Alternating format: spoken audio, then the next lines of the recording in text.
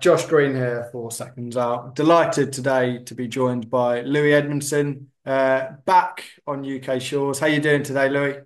I'm good, thank you, Josh. I'm all good, mate. How's yourself? You good?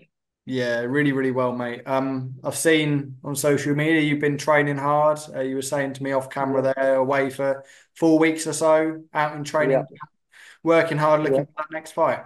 yeah. That's it, mate. That's it. I don't know what you've seen online, but there's been a little bit of ups and downs and some promises and some contracts and all sorts of stuff that's going on. But yeah, I've been training hard. I haven't took my foot off the gas, and just waiting for the next step, the next move, to see what that is really. We'll get into some of that in a second, but just talk to me Yeah, about your time out there and focusing on yourself and making sure you're ready and in a position when the call comes. that's it. I mean, I was out in Future Ventura at Bailey's gym. Future Ventura, I was there for 2 weeks. I went out there with my little cousin before anything was spoke about. No, sorry, before the contract was signed, just before we went there. So we went out there, got a little bit of weight off, come home, and then flew out to Marbella for some tailored sparring. Me and my coach, we flew out there for 2 weeks. So yeah, it was brilliant. Good to be away, good training in the heat. Making sure I'm the best version of myself. But yeah, it's good. But I'm happy to be back now, and yeah, that's where we're at. Let's talk about the future yourself and sort of the plans and what we've seen over the last few weeks. We know that Ben Whittaker fight from where we were looking was close, maybe and even closer from where you're standing. Just from your understanding, how close or was that fight signed?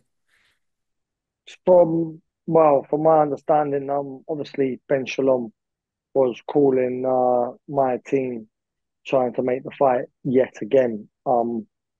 I mean, this has been going on now for probably 18 months. It's ridiculous, to be honest. I don't know what sort of games they're playing. But yeah, again, we accepted it. The contract got sent over to fight him on October the 12th in Saudi Arabia. It was signed and sent back within rounds, money, everything was agreed within about 10 minutes from our end. And we sent the contract straight back. So as far as we were concerned, the fight was on. Took ourselves away, obviously invested heavy into the camp.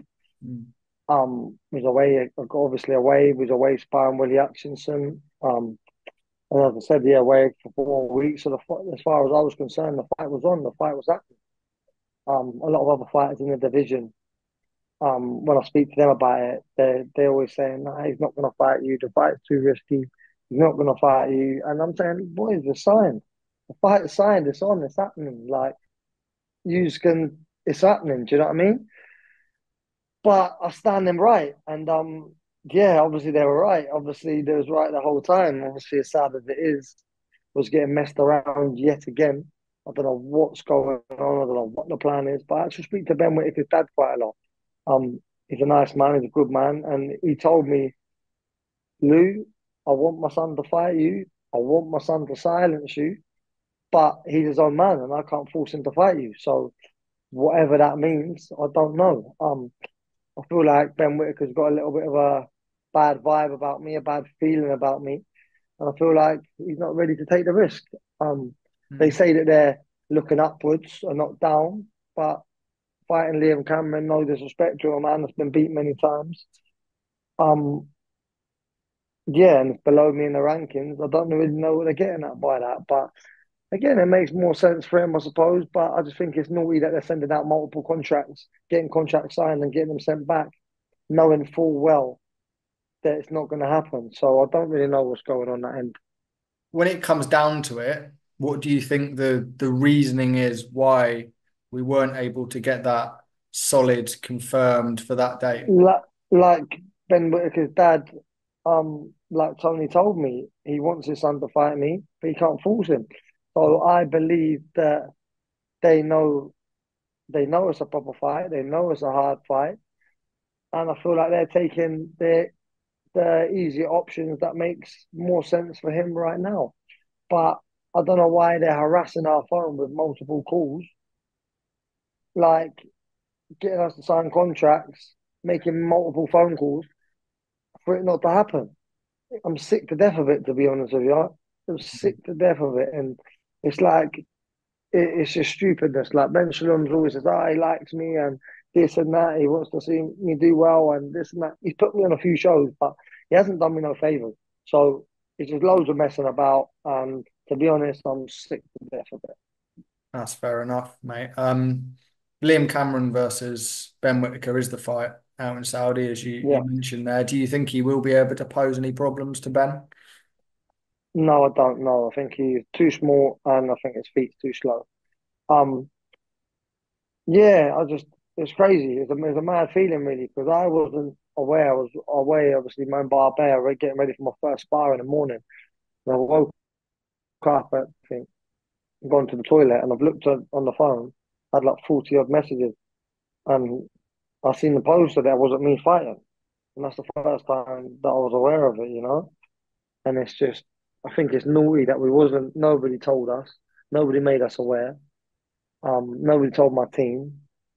So yeah, I don't think it's good business. I don't think it's fair. But life's not fair sometimes, so it is what it is. Mm. And I've seen why you've been out there. You mentioned his name earlier, Willie Hutchinson. You've been having some Yeah, sparring with him. That must be yeah, great for yourself to get in with yeah, somebody who's really raised his game over the last yeah, months. yeah. 100%. Willie's a great fighter, and yeah, it was very, very good to get out there and get some work in, um, to make me the best version of myself. And so, yeah, it was very, very good, very, very good. I rate Willie very, very highly as a fighter.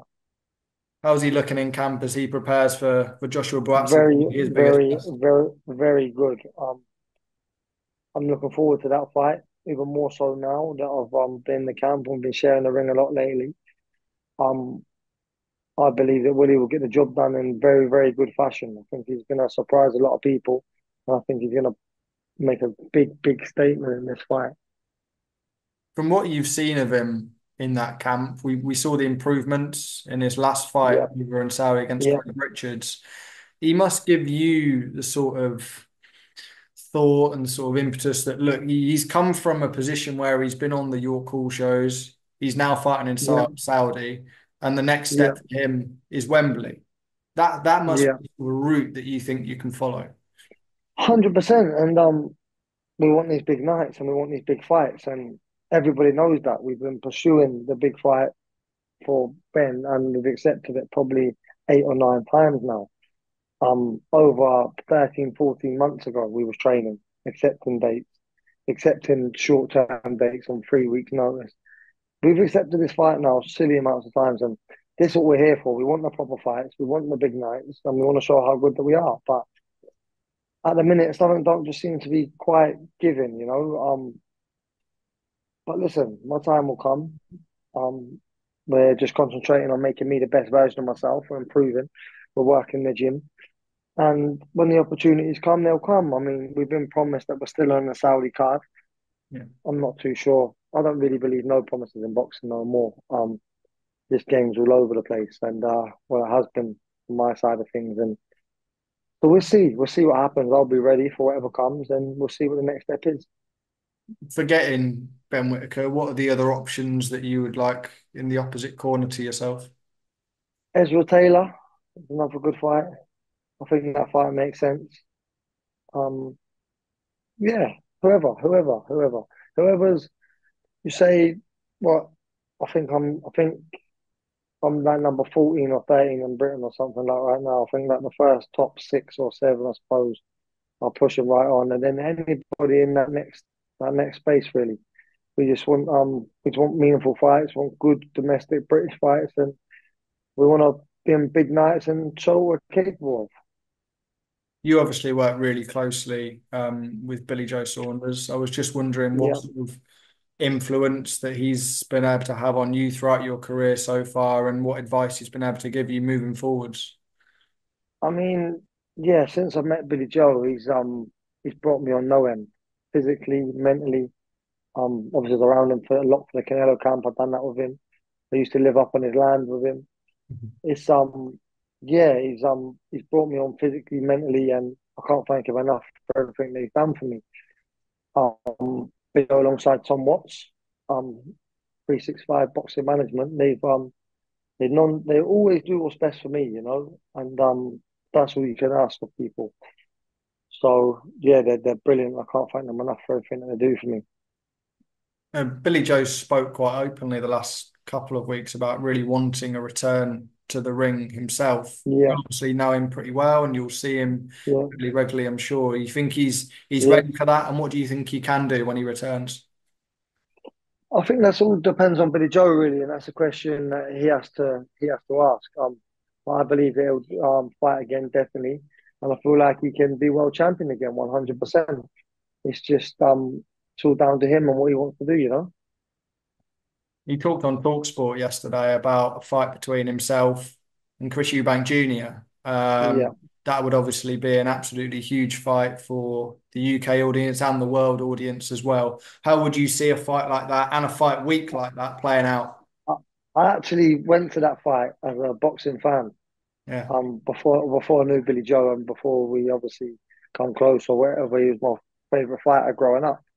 So it's crazy how things work out sometimes. But yeah, actually went to that first fight. I think it, yeah, I think I remember the day after my birthday. I think, but yeah, there's no way in a million years Chris Eubank will never beat Billy Joe. Never. There's too much talent there, and there's no way he'll ever beat him. But I'd love to see that fight again.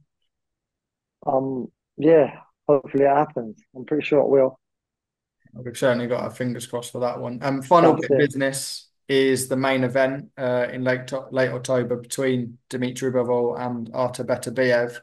Um, Good fight. Unbelievable fight. October the 12th it is, isn't it? October the 12th, yeah, that's the date. Yeah, yeah. I think Bibble on point.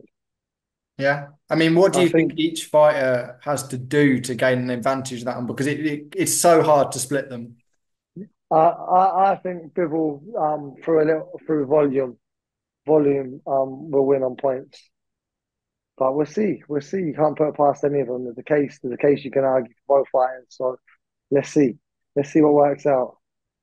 Yeah. Artur Beterbiev, obviously, I think 39 years of age now. He's certainly nearing that 40 mark. We know that he's had a bit of injury problems as well. Do you That's think it. that could play into it at all?